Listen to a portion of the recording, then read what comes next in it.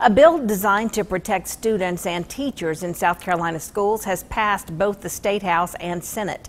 South Carolina Senate Bill 709, or the School Safety Bill, passed Wednesday during a special session. News Channel 6's Aiken Bureau Chief Sean Cabbage-Stalk is live in the newsroom now with more. And Jenny, we're told each school in Edgefield County has a building-specific crisis plan in place. Those plans address responses for active shooter situations, as well as fire and severe weather. Safety of students is on the minds of many parents following mass shooting events at schools across the nation. Now the South Carolina House and Senate passed a school safety bill on Wednesday in hopes of curtailing the issue. South Carolina Senate Bill 709 now requiring every school district to develop a school safety plan that includes responses for active shooter situations as well as fire and severe weather.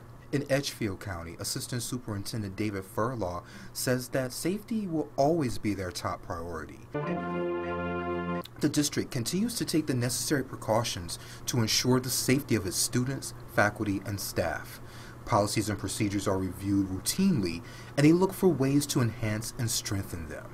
The district is also in the middle of a facility study that will focus on improving its front entrances and other areas of the schools to increase their level of security.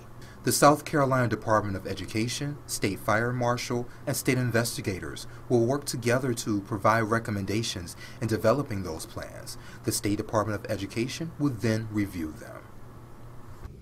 And Furlaw is encouraging parents and students to report to a teacher or administrator if they see anything suspicious. Then administration and the law enforcement can investigate.